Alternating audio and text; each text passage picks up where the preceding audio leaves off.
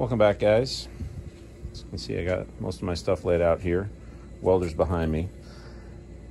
My job, take 4 inches out of this beam and install those adjusters. So, simple way to do it.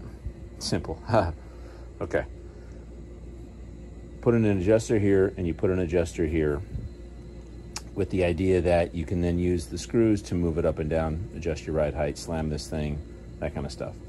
I had initially talked in a previous video about removing these brackets here and taking all 4 inches out of the middle, right? The idea is then you figure out how much you need for that, add 2 inches on either side, cut, cut, cut, cut, squeeze it back together, weld it up, and then these get moved over and all that. That's actually going to be more hassle than it's worth. What's actually going to save me time is install the adjusters, not remove these brackets. So I'm going to remove the exact amount that I need, basically that much right there, out of this and out of this, so that when these are installed, the beam should be at stock width. I'm then going to take 2 inches out right here and 2 inches out right here, sleeve it, okay, which then brings this in 2 inches, brings this in 2 inches, and I'm all good. This bracket gets to move, this bracket has to move, done. It costs me more to cut, cut, cut, cut, and sleeve. However, it's going to be a lot easier to do that weld and that weld than it is to remove this one, weld these back in place, and have them be as strong. I want these to be absolutely rock solid. That's factory, so I'm going to keep it factory. This, I got no concerns if I sleeve this that it's going to be nice and strong. That I won't have any concerns about. These have to move either way, no matter what. When I take 4 inches out, this sucker's moving 2 inches that way, this sucker's moving 2 inches that way. I'm going to have to move them back. This is for the steering box. This is for something else, I can't remember what. Anyway, so, long story short, too late. That has to move either way, that has to move either way. Those I'm going to feel more comfortable moving than these. All good? All right, so how am I going to do it? Clean it up. I'm taking in sections, clean it up, weld in the adjusters, stock beam with adjusters. That's step one. Step two, cut, sleeve. To do this, I'm going to use all that crap to clean this up, get it down to bare metal, measure very carefully, mark it with my scribe, nice sharp. Lots of measurements, make sure I'm doing exactly what I need to. Airkewld, A-I-R-K-E-W-L-D, Airkewld. Every time I look at it, I see Arkweld just because my brain wants to like think in those terms. Suggests that these get clocked at 25 degrees. So I'm going to be measuring very carefully to make sure that I get this clocked how I need to, okay? Worst case scenario, I am going to clock it slightly more, so it gives me a little bit more adjustability up and down. But it's basic math. If I got to move it 25 degrees, 25 divided by 360, that's going to give me a portion of, percentage of how much I need to rotate this thing, or how much I need to adjust it in terms of measurements, and I'll have lines scribed. I move it up a certain amount, down a certain amount, whatever. Believe it or not, English professor, I'm pretty good at math, so this shouldn't be that difficult. Once those are done and I'm feeling confident that they are in the proper spot, weld them in hard, and then move on to the next cuts, which are going to be easy. Only things you got to be worried about is, ooh, that's shot, is there are some needle bearings in here. Got to make sure that I keep those where the arms are going to properly hit them. So that's why I want to take out as much from here as possible, because the tubes come in to about here. Right? That leaves me that 2 inches or more. So it should work out just fine. When I need to weld it up, I've got some box steel that I'm going to weld so that this thing doesn't move. Tack weld, doesn't move. And these will then not end up with a beam that arcs this way, or more likely pivots like that. So it should work. If not, this is a not terribly expensive learning opportunity. I think I paid maybe $100 for the beam, and I can't remember how much these are, but man, are they well built. Just in great shape. Love them. All right, let's get to it. I saved you the noise of that beast. Fairly clean.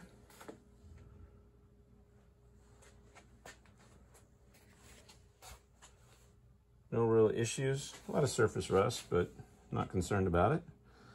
And now it's time to do some measuring. Draw some lines for reference and go from there. Okay, first measurement I want to take is this one, which is basically just over 2.5 inches. So that means what I want to do is when I'm cutting here, I want to cut out 2 5/8. Okay, I want at least 1/16 of an inch on either side, if not a little bit more. I will bevel the tube here, not going to bevel this, and that should give me enough. I would also rather find that I've cut out not quite enough than just a little bit too much, and then have to fill that in with weld. I'd rather creep up on the cut, shave, a little bit extra, and then go from there. So for my measurements, I'm going to get a center line, okay, based off of some measurements, and then I'm going to go 1 5/16, 1 5/16, and then this is where the hose clamps come in. Put them over, gives you a nice straight line, and you go from there. So let's get to it.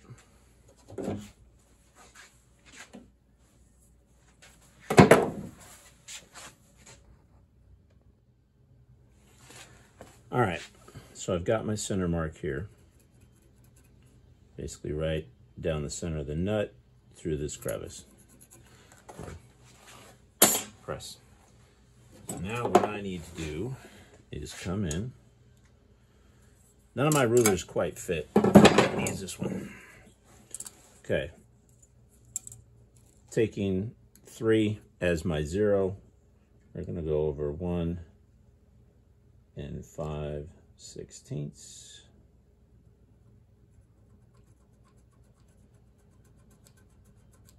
Right there.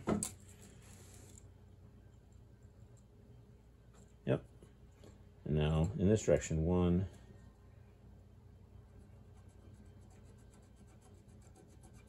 5/16. So now if I measure that distance from there to there, I get just over 2.5. Okay. And again, I'd rather have it be 2.5 than 2 3/4. So I'm going to err on the side of slightly in too close.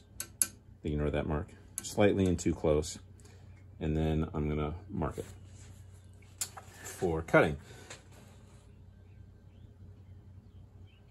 Yep. Here we go. Okay, hose clamps are on. I'll cut that off. If you come in, you can see just over a 1/16 inch gap there, just over a 1/16 inch gap there. Yes, I'm going to take the grub screw out. Yes, I'm taking the leaves out, or the leaves out. I just wanted it in. This and the nut, everything was helping me feel confident about my alignment. Now that these are on, I'm going to flip it over, make sure, holding this up on the back side, that there's not a twist in the clamp, and then we'll make sure everything's good. In case you need to know, that nut is a 19 mil that is an 8mm Allen inside it. So you knock this loose, and then it should allow you. There we go. To remove the grub screw. Where is it? There it is.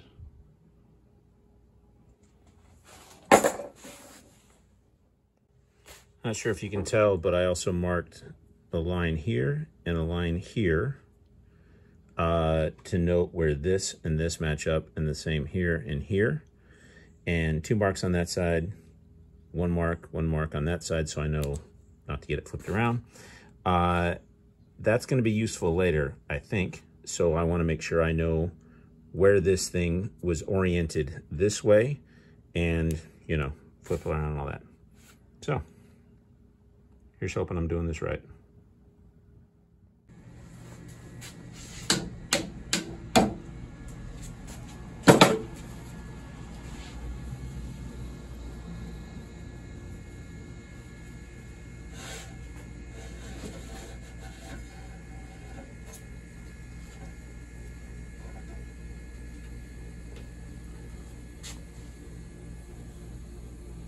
It's fascinating, old-fashioned tech. I dig it.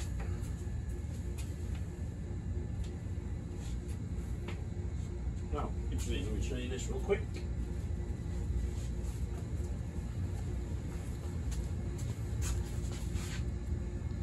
There you can see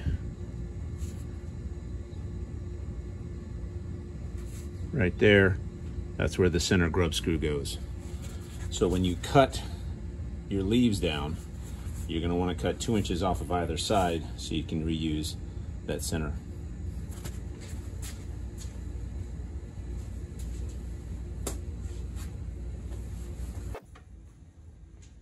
Time to cut.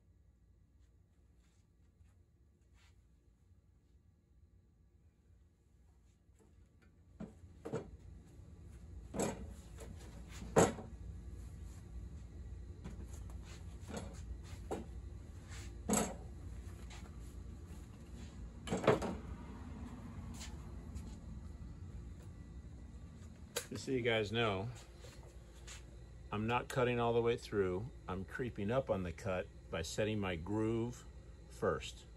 I get a groove in the steel all the way around where I want to cut it. And then when I go back to go all the way through, I don't have to worry about it wandering on me.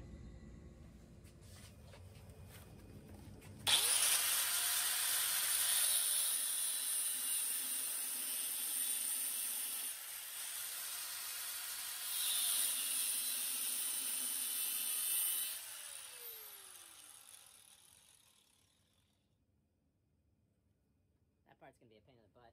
I'm probably not gonna be able to get the groove into that spot.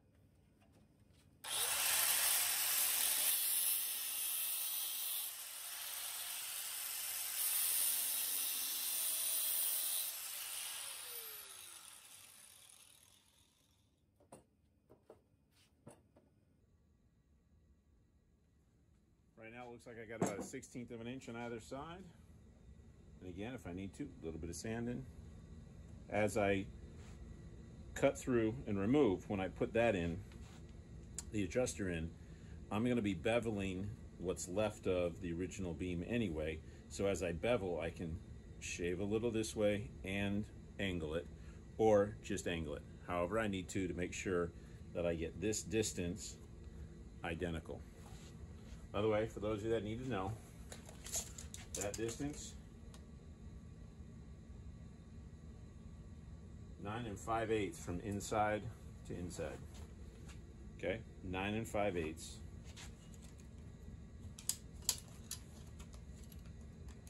Yes, I'm sure it's a metric measurement. I don't do metric much. Almost everything I have is, what do you call it, imperial. All right, time to go all the way through. Make that first one. By the way, if you can't smell it, the grease inside here is some old ass stuff and it stinks.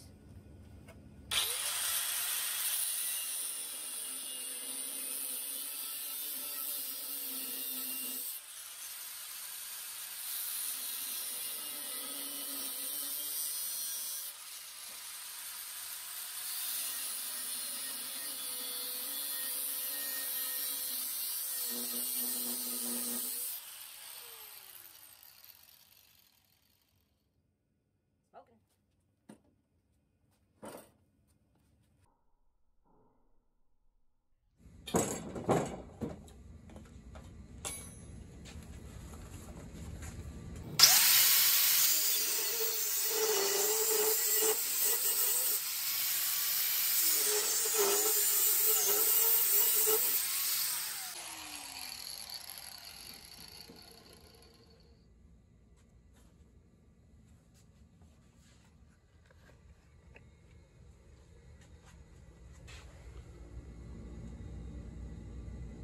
See the smoke coming out. I'm happy with those cuts. So far, pretty good. A little inside the cut there. But again, better that than the other. By the way, this is not massively thick tubing. It's basically that thick. 1/8 inch maybe. Quick tip that I just thought about. As you're getting close to severing, right now it's not going to do it because this one's still in place. But when you're doing the second cut, make sure that it's up on blocks like this so that when these two pieces break apart, they fall away rather than pinching in. If you don't have it on blocks, it's gonna grab the disc, boom. And again, it's the spinning wheel of death, so be careful. Moved these out of the way now, hoping I can sneak the grinder in to finish up that cut. That piece should just drop out. Let's go.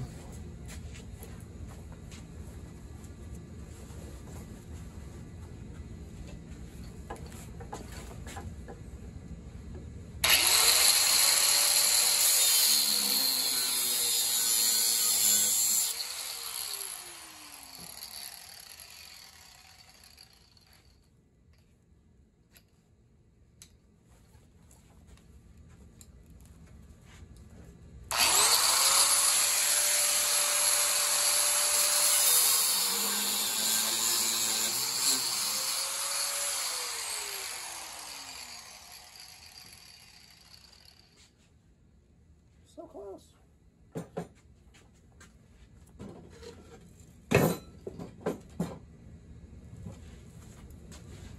Right there, right there.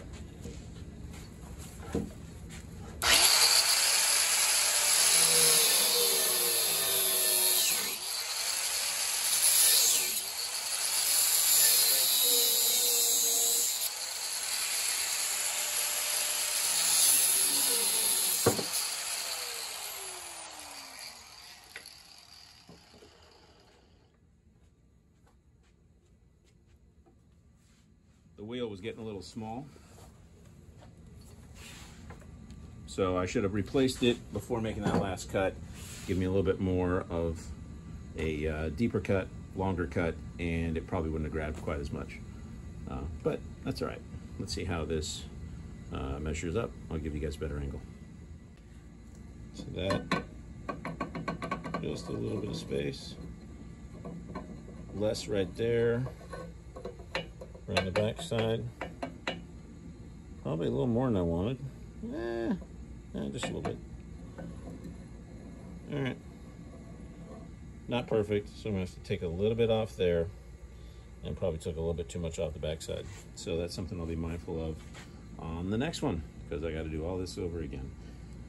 I will probably not film most of what I just did, but I will film the final cut of doing the second one, just because, you know, cinema.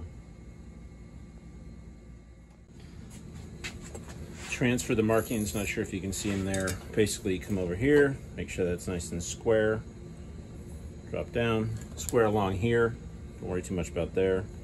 Same over here. I have my center mark, and then I verified that this mark and this mark are 2 5/8 apart, give or take. And then double score with a line going this way, double score, score, score with a line going through. So if I have to put this piece back, I can also do that. I'm hoping that all makes sense. Now I'm going to remove the grub screw, remove the leaf pack again, flip it over, put on the hose clamps, and continue on as before.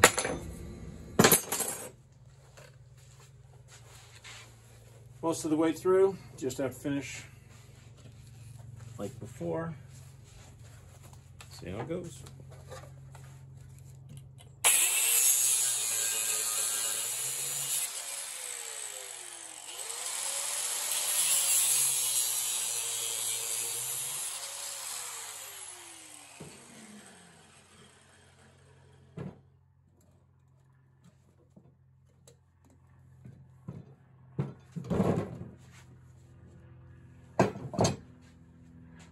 Some of you may have been hoping for something a little more dramatic.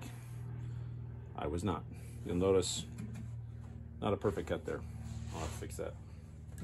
Me? Cutting it perfectly? What?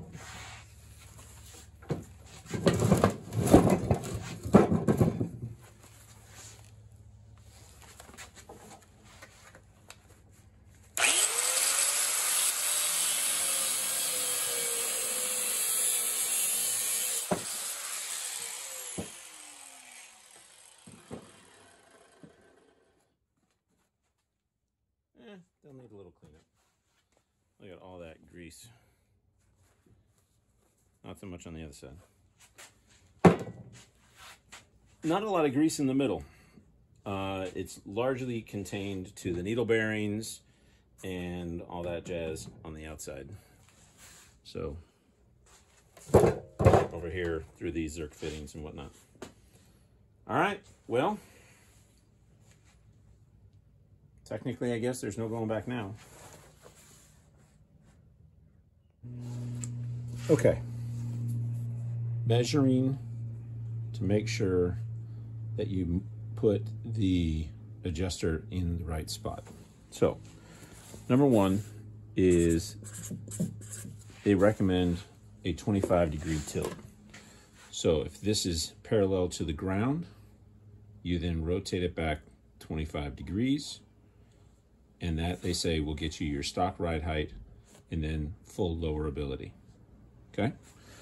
So you can calculate that 25 degrees a couple different ways. One is you put an adjuster on, or you put this on the adjuster, and then as you rotate it back, however you want to do it, less clumsy than me, like this, and then as you rotate, you get your 25 degrees, done. Okay, you can get some kind of damn protractor out here if you want to, if you as well. The other option is to figure out the circumference of the pipe, which isn't that hard of math, and 25 degrees is equal to 6.9%, we'll just say 7%, okay, of the circumference. So how do you figure out the circumference?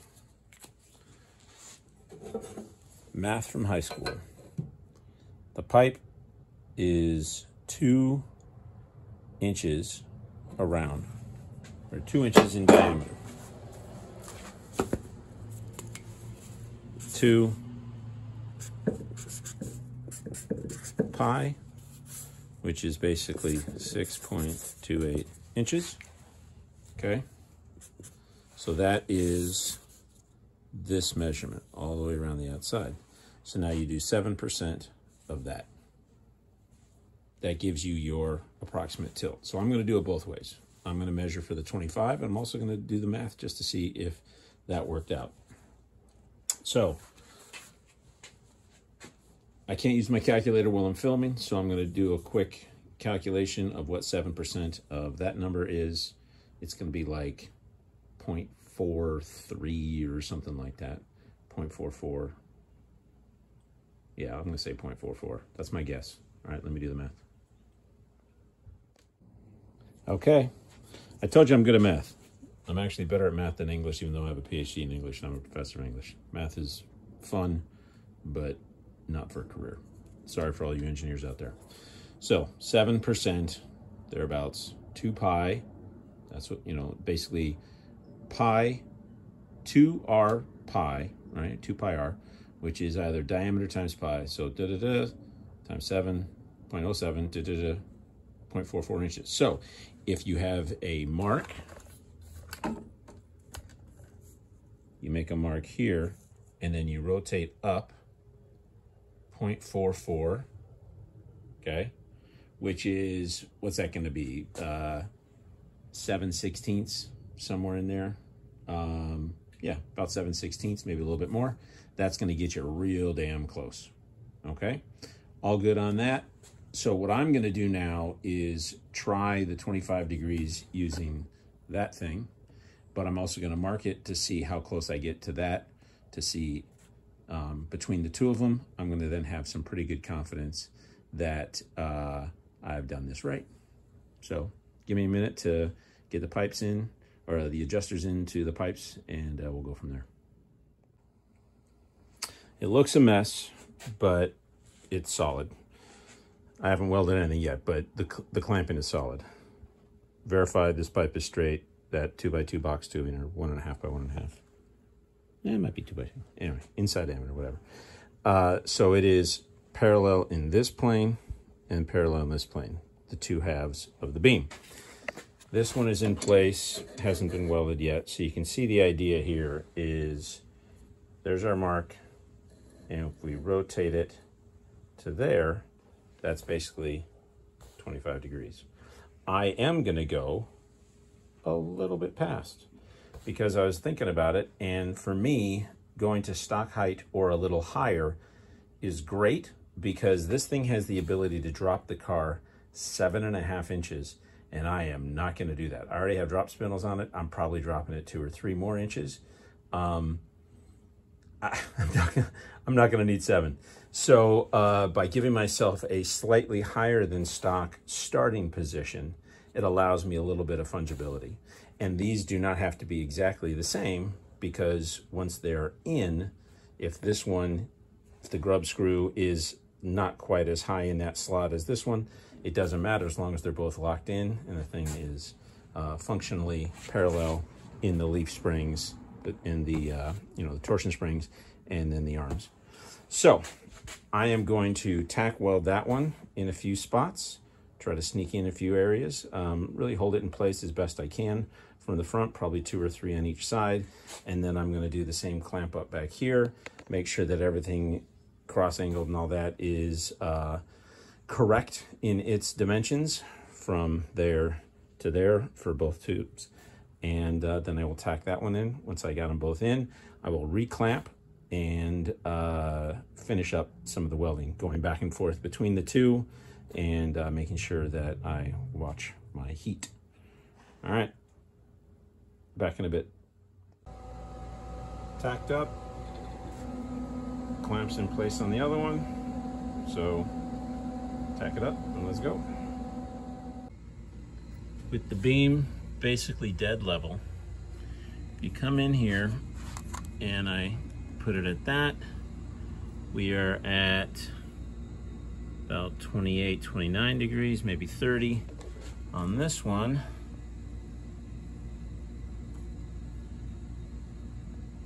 about 32. Is that too much? Yeah, it's supposed to be 25. However, like I said, I'd rather have it be a little bit too much that way than a little too much that way. if they are clocked too much down, then the thing is going to basically never be able to get back to stock height. This thing, I can get back to stock height if I move this to just down a little bit, down just a little bit, both to where they're essentially at 25 degrees, I've got stock ride height.